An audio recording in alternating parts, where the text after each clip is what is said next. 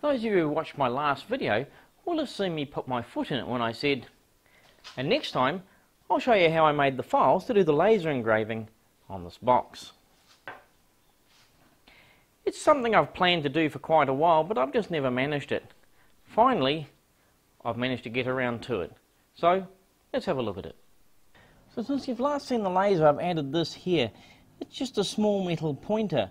It's held in place by magnets, and it gives me a reference point to where the laser is.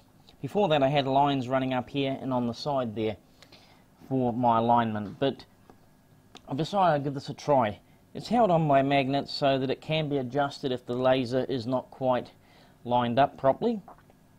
I've already been through the process and made sure that this here is pointing to where the center is there, so it's in direct alignment with the x-axis here, and I know that it's 124.2 millimeters back from this point here. So all I need to do now is I'm going to square my material to the tabletop here, and then I can move it in and out so that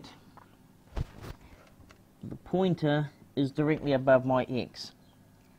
Now it isn't super critical that I get this exactly right, because what I'm going to do is I'm going to engrave a reference point onto my material here so that when I change my cutter to do the final cutout of the project, I can get it lined up perfectly. So now that I've got this above my X and Y 0 point, I now need to set my height. And to do that, I want this here 9 millimeters above my stock. So I've got here a 9 millimeter drill bit, and I'm just going to keep adjusting the height. There we go. So I'm now 9 millimeters above the stock. That's a nice simple way of doing it. Over here in Mach 3, I'm just going to set my X, Y and 0 to 0. In actual fact that's wrong. I'm going to set my Y to 124.2. With that now set, I can quickly hold my piece of wood down and remove my bit of tape.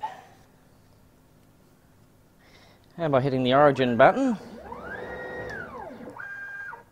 that now sets my laser up ready to cut. With the laser now ready to go, don't forget to wear your safety glasses. You only get one pair of eyes. I've turned on the Fume Extraction, so we can push the start key, and I can see a message there saying now I can turn on the laser. So switch on the key, push my button there, the laser starts, push the cycle key again, or the start key again, and off it goes.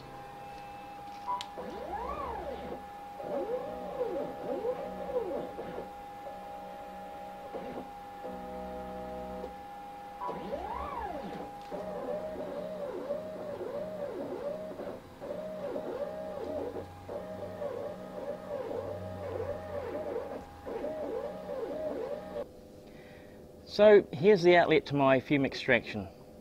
I'm using my 4-inch dust collector hose connected to the laser shoe output fan, and in the workshop I can't smell anything, but out here I can smell wood burning. So it is a very effective method of removing smoke from the work area. This is how I envisage the completed project to look when I'm done. And here we have the drawing for it. We start with a circle, and inside it I've put my text. So far everything is the same as you would be doing if you were going to VCarve this. There's one small addition I've made, and that is just down the bottom left hand corner here. I've added a small reference point at -100 X and -100 Y. That's just to realign my cutter once I've finished the laser engraving. Our next step is to create the toolpaths. Here I've created 4 separate toolpaths, 2 of them for doing the laser, 1 for cutting out the final profile, and 1 just to put a beveled edge on it so that we can see the little beveled edge on the completed project. So let's look at our laser profile, the first one.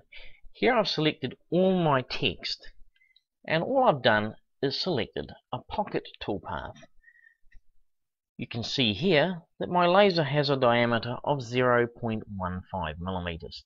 Now that figure I just pulled out of my, well, through trial and error, I've figured out roughly what I think the diameter of the laser spot is. The actual diameter depends on how fast the laser moves, how well focused you have, and also how long you keep it on one particular spot. The longer you keep it there, the larger the spot will be. But I've found that the figure of 0.15 millimeters works well for me. I've just put in a pass depth of 20 millimeters, it doesn't matter. I have a 50% step over, and that is important. And I have a feed rate of 500 or 24 inches per minute.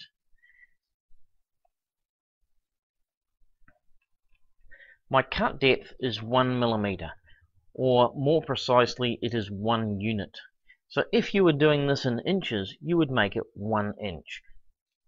Because the laser is set up to move 1 unit per step, it doesn't matter. Just set it to either 1 millimeter or 1 inch, and you'll be away and laughing. That's if you follow the settings that I have on my laser. Now the only other critical thing I have here is what type of clear pocket I'm doing, be it offset or raster.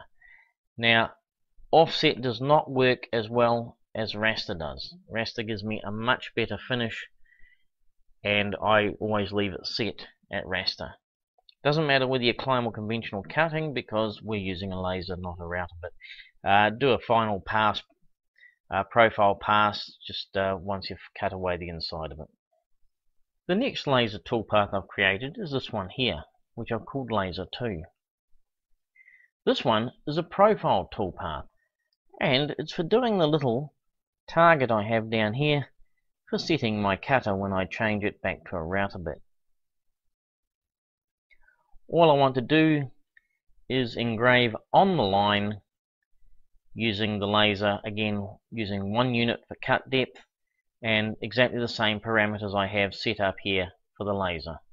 So that's 0.15 millimeters, 50% step over, 500 millimeters per minute, or 24 inches a minute, whichever you prefer. That will basically cut this pattern here on my piece of wood, ready to align my cutter.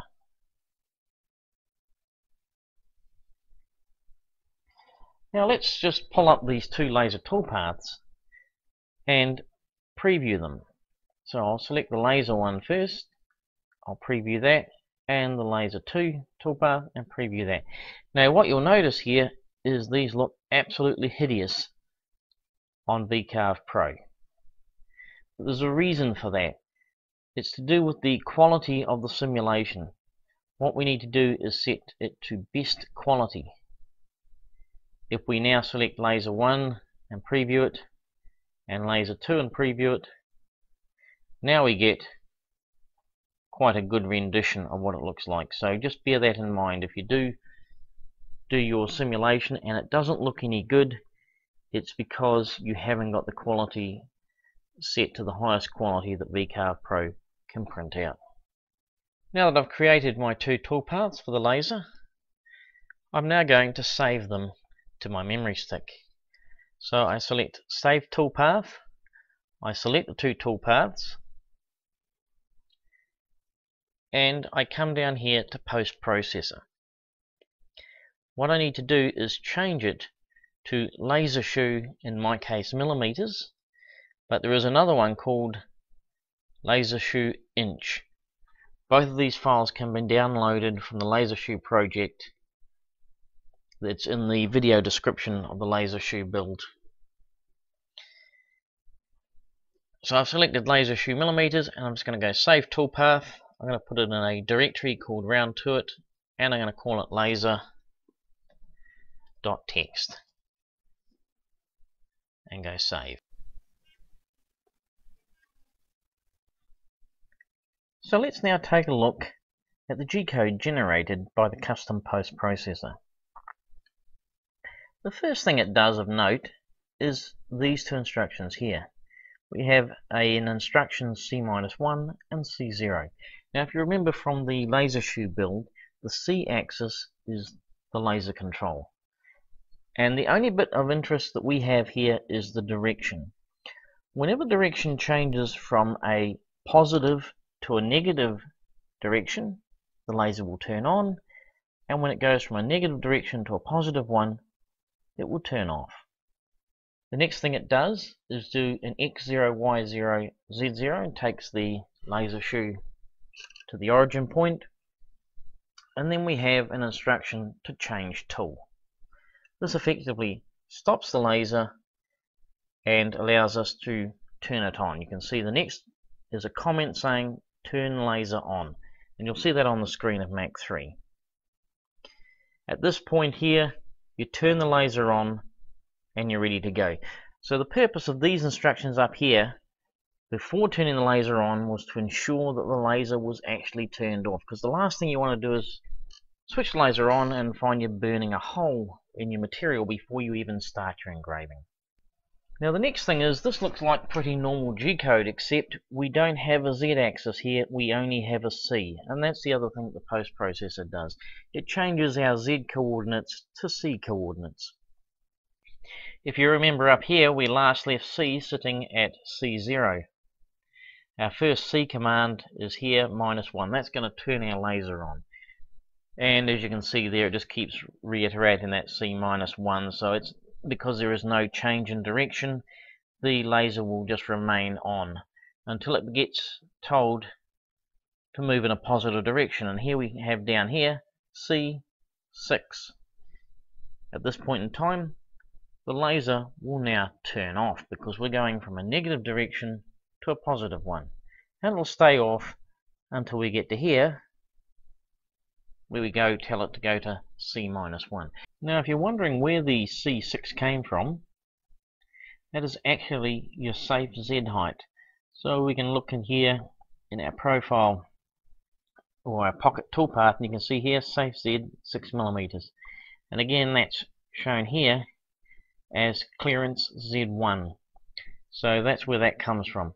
It doesn't matter what it is, it's a positive direction, so the laser will simply turn off when it goes from -1 to 6, and from 6 to -1 it will turn back on again. And really that's the secret to the laser shoe post processor. Simple change of direction and calling it the C axis. Simply follow the tutorial video on how I set up my one, and you'll find this post processor will work fine for you. You should also be able to put this post processor into Aspire software as well, and it should work fine for that. The engraving is now complete. You can see here there's a little bit of smoke where it's sort of spilled out onto the wood here in places. That's not a problem. A quick sand with a bit of sandpaper will get rid of that, good as gold. And just over here I put a little target symbol here, crosshairs with X-100, Y-100, and I'm going to use that to set up my router bit to cut out the final shape of this here. That looks pretty good. I've now got the tip of the V bit over the cross of the crosshairs here. So in Mac 3 I'm going to enter X-100, Y-100. I can now take this up and replace the cutter with the final bit I need to finish this job. To do that I'm going to use a 1/4 inch down cutting spiral bit. So I'm just setting the cutter to the table surface here, and I'll be calling that -18. I've now loaded the new file to do the profile cut. So we'll get that started. Having completed the laser toolpath, I'm now going to look at this one here, the Cutout toolpath. It's nothing more than a standard profile cut using a 1/4 inch or 6.35mm router bit, and I'm cutting the full 18mm or 3/4 of an inch through the material. We'll just calculate that and do a preview. I'll now delete the waste material, and here we have, this is what it will look like when it comes off the machine. We can now select that toolpath and we can now save it. Now, one of the most important things you need to do is make sure you have selected here Mach 3. Don't leave it on laser shoe. Ensure that you do change it back to Mach 3. Just save the toolpath and I call it cutout.txt, and we'll save that. The last toolpath here is called Beveled Edge, and that is nothing more than just a V-bit run around on the line to a depth of 3mm, and it's there only so I can put a little beveled edge on there to see what the finished result will be once I've run it around my router table. And I don't need to create a toolpath for that. It's simply for viewing purposes, to get an idea of what the finished article will look like. I've now removed it from the table and I've cleaned up the edges here and put a bevel on it using my router table.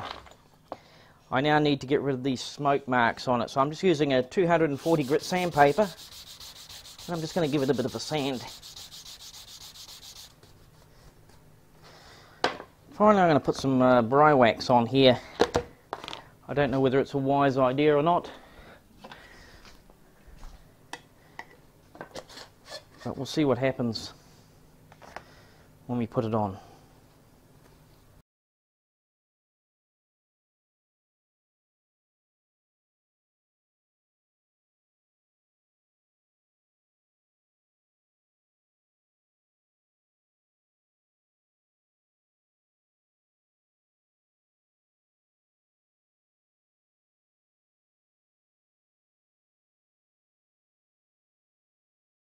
Well, wasn't that riveting? So much so, I've ended up making 2 of them, and I stuck keyholes in the back of them so I can hang them on the wall. Making the laser engraving files really is very simple. It's really just the post processor that does all the work for you. You just use VCarve Pro in the same manner that you always have used it. Just select the correct post processor and hey presto, away you go. The laser will do the rest of the work for you. Well, I hope you found this video useful and that you all managed to get around to it at some stage. If you've enjoyed this video, please remember to like it, subscribe to me on YouTube and follow me on Google+. In the meantime, thanks for watching and I'll catch you guys later. Cheers!